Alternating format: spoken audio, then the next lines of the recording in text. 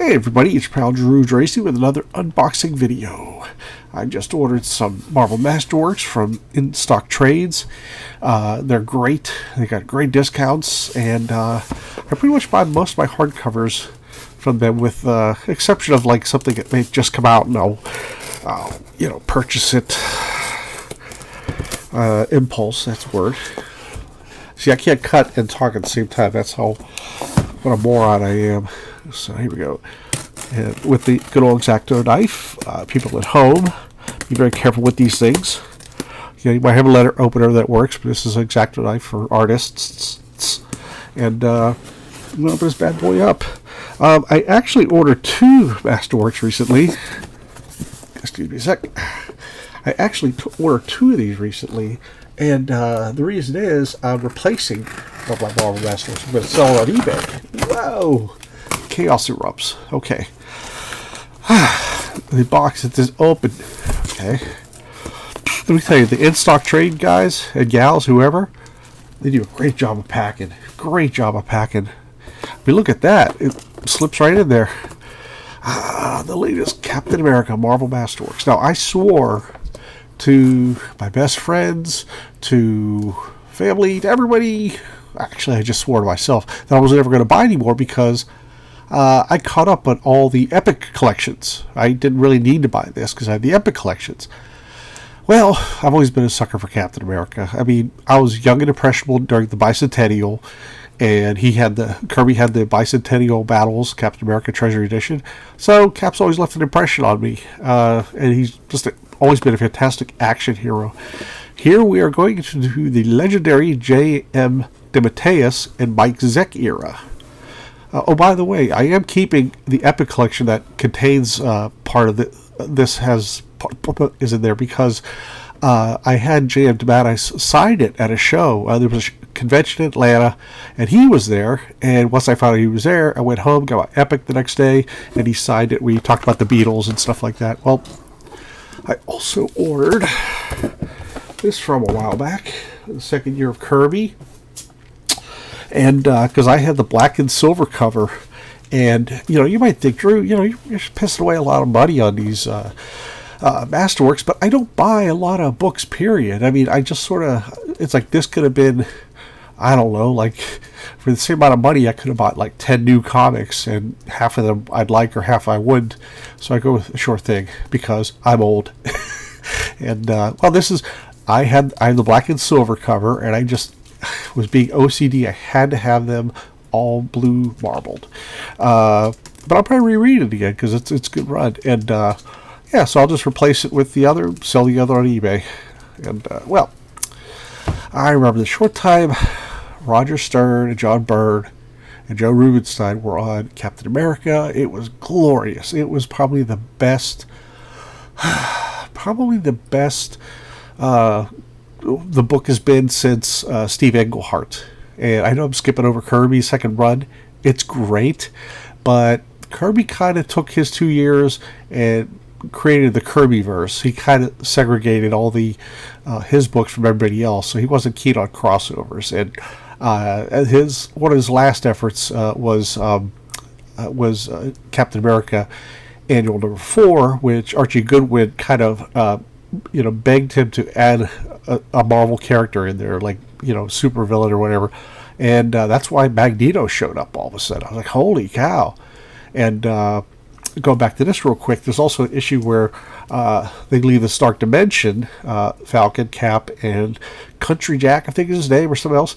They escape into a portal heading back to Earth, and then Bill Mantlo, genius that he was, that same month he built on that story and had them returning, but also one of those ugly green monsters came out. So that's what makes it really cool, is Mantlo would, if Kirby wasn't going to come to the mountain was going to come to Kirby, although Kirby was a mountain of it man as far as the comics industry and everything else.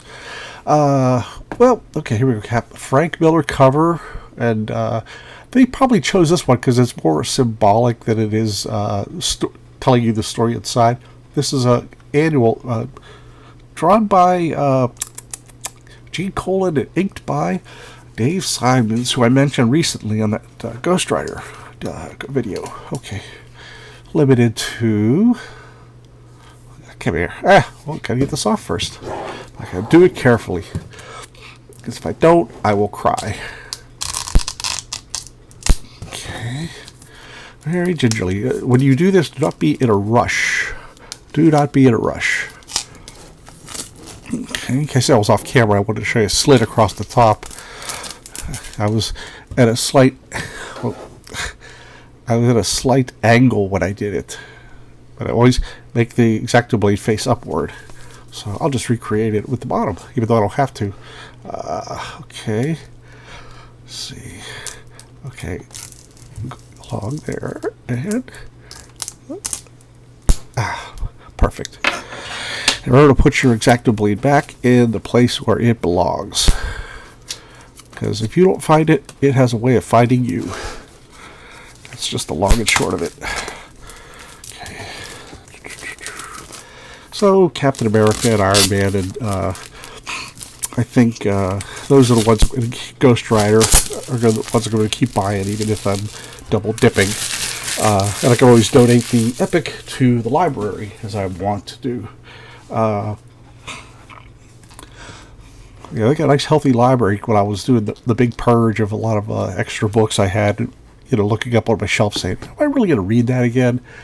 So here we go. Just came out. Whoa. Okay. So, inkers, finishers, blah, blah, blah, blah, blah, blah. So, Rick Magyar, I know him. He's a superstar. He is such a great inker.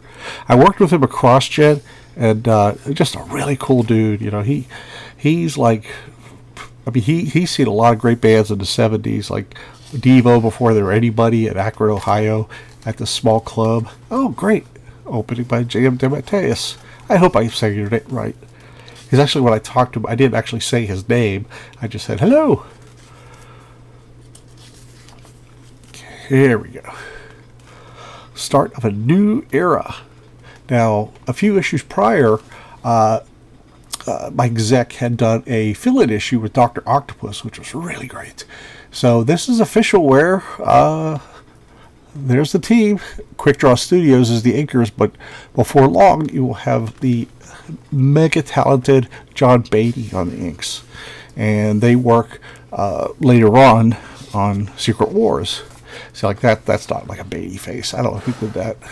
I think, you know, this is one of those books that Marvel had to get out. So inkers assemble. Like back then, you had to live in New York City if you were going to be an inker of any regularity.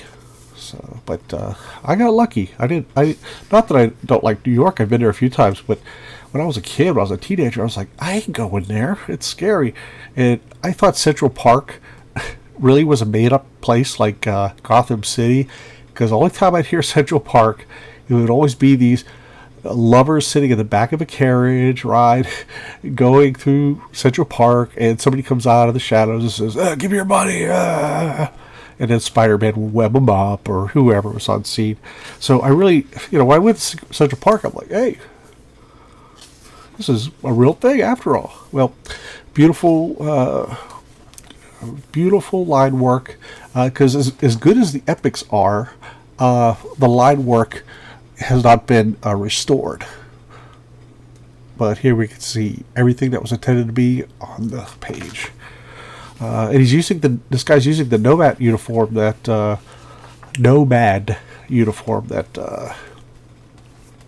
Cap used when he briefly quit being Cap. Just really enjoyable stuff. And it was just, I was saying to myself when these guys came on, I'm like, I hope they stay on, because, you know, after Byrne and Stern left, there was like a year full of fill-ins, and some were cool, some were dreadful. So, God, I hate this. Now I know I've been talking to some people online about couldn't stand these ugly ass giant, you know, banners going across the top, and it's something so, I don't want to say like, you know, win a trip to see Superman the movie, be part of it in '78. This was like, hey, win a 10-speed racer, and it kind of makes it seem like, you know, back then it was helping the only kids or stupid adults read comics. So see a lot going on. And you can see like Zach's getting more and more familiar and comfortable with the book. I mean, his previous work he had done was on Shang-Chi, Master of Kung Fu, and he did that for like a year or two, and it was really, really good stuff.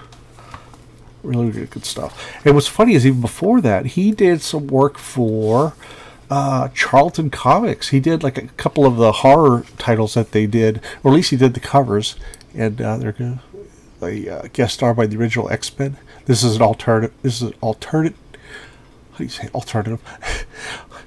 Alternate universe. And there we go. That's what I really want to show off. I mean, everything's great, but I still, even though Gene Colan was kind of, you could tell he was kind of getting a little tired of superheroes, possibly because he was doing Avengers and kind of.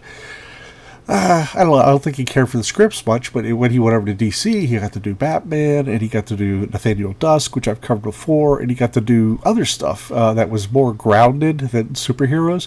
And what else was that? Silverblade. He just did a lot of stuff that was more his background, you know. But I still loved seeing his stuff, no matter what. You know, and you know, there are times where the anatomy can be wonky, but you know, he's going for immediacy. He's going for like in the moment. It's like the shots almost between the moments. And it's kind of like just like Kirby. I mean, Kirby was never a slave to good anatomy. He just sold a story on sheer action. This kind of reminds me of the famous doorknob scene in Daredevil 22 or whatever that Gene Colan had done. So this guy, he's just. I don't even know if I want to tell you. Although, this one gal hits on Steve Rogers. It's pretty fun. I do remember this much. You know, he gets ready for... Steve is also still a commercial artist, which happened... Roger McKenzie and Sal Buscema established Cap as a commercial artist for, issue 237 or so. So we're like 30 issues later, he's still doing it. So he's coming in for a meeting. And I love this second panel. That face. It's so perfect. I just love that expression. Just you don't have to have the word balloons to know that she's thrilled to see him. You know, I heard a lot about you. You're causing quite a stir among certain elements of the advertising world. Would you care to show me your stuff? And she's like, very nice. You have the future at Concept Inc., Steve. I like what I see. So she's like hitting on him. Your artwork not bad either. We'll see over dinner sometime, although we can talk. I'm sort of had a plan for tonight. I'm sure you understand. She goes, agreed. I'm sorry, Mr. Rogers. I'm afraid you're not quite what we're looking for right now. Mrs. Pemberton will show you out. And he's like, women have changed since the 40s. Things were much simpler then. But hey, he's a walking, talking stud, I guess. He's got a couple years on him. He's got some smarts. Got a solid job. Well, solid as a freelance artist is. I really deviated from the story. My own silly opinions. Dave Simon's using some great zipatone effects, or it could be duotone. That's where they you print something on a sheet and you use a special chemical to bring out the dotted effects. Wally Wood was huge on that, but I just love it's. I mean, Simon's is perfect for. I'm not going to show you the last one because. I don't want to spoil it. I don't want to spoil it. Okay, here we go. Look at that cover. It's so bold. Love that. Love the gray in the background. How they really stopped using gray a long time ago, but they brought it back for this issue. And I think George Roussis did the colors because he was still like. Well, Marie Severin was the cover colorist on a lot of books. She became the layout artist when Kirby left in 1970. She did that for several years, and she went back to production and occasionally doing interior work. And but then George Roussis, who he was the inker on some early Fantastic Fours, and he also colored a lot. He co-inked the Incredible Hulk issue of Ghost Rider that I showed you last episode. Or 2 episodes ago. I don't remember. It's all blur, man. Now, we got the solid. David Anthony Kraft is stepping in. He is mostly known for doing an amazing year after an already amazing year of Steve Gerber on Defenders. He somehow managed to go even further in his own style. Good stuff. So JM hasn't really, I don't know if this had to be done at a certain time, or JM probably had other demands. He was working for, he was also working for DC. He was probably wrapping up some. And you know what? This is old fogey B, middle-aged B. I love these flat colors. I like this light blue and this purplish gray. It makes for a nice background. It makes everything else pop, And if it was colored today, it would probably outshine the figures. But it all depends on the colors. I mean, some of the best colors are like Laura Martin, and there's just some really great ones out there. But there's some that just kind of, got Spider-Man in there. What's not to like? What's not to like? What's not to like is the there we go, is the focus. Okay, really great stuff going on. So, and it was sort of their, they spent 3 years on it, then they went to Secret Wars, which, the less said about they were very unhappy with what happened, and I could see why, because Shooter was stepping in, constantly making last-minute revisions, and there's pages that aren't even by exec that are credited to him, and it's a real shame. But we still have this, everybody. We have 3 years of work of Mike Zeck, Captain America, and there, his girlfriend, Bertie Rosenthal, is at the drawing board. He gets a psychic, basically boot to the head. That is beautiful. Look at that. Whew. This is, like I said, limitations. It's like just a couple colors, and I wonder if Dave Simon and the colors actually talked about this. Chances are, because it's real solid stuff. I don't see any, anybody dropping the ball. Really good stuff. Oh, this stretches over to Defenders, which is this was. The book James the Bad Ice had been on for quite a while. Doctor Strange.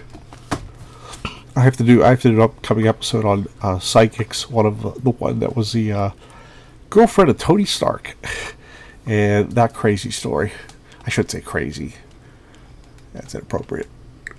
I should say James Matthias, Mike Zeck, John Beatty, and Bob Sharon's a colorist. I love. He's one of those colors that really stood out to me because he did Rob Space Knight, and I think he did the Micronauts, and I really liked how he made them work. Team America was a toy team that came out of the motorcycle craze, and basically it was a toy line that was refurbished toys that Evel Knievel or Awful Knaawful. It was based on him, but he went over to some reporter's house and beat the shit out of him with a baseball bat because the reporter said something bad about him. And he'd also done some domestic abuse. So he basically wrecked his career more than he ever did with his actions, more than he ever could have on the, jumping the cycle.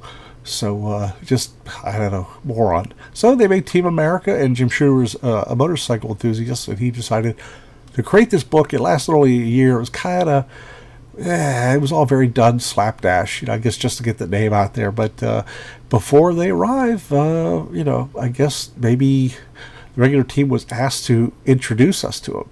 And, they're very, typical, he's like the straight guy, Are You Ready is the wild guy, and the Wolverine of the group is El Lobo.